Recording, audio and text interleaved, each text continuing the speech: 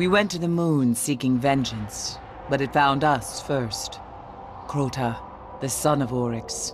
We'd never faced anything like him. In the end, only I was left. Crota and his armies destroyed our moon. If we don't stop them, I fear Earth will suffer the same fate.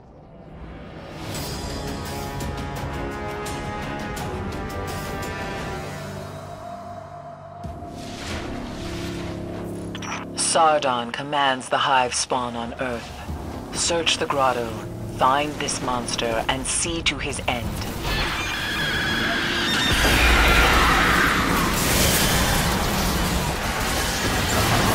Sardon is the first of Crota's disciples.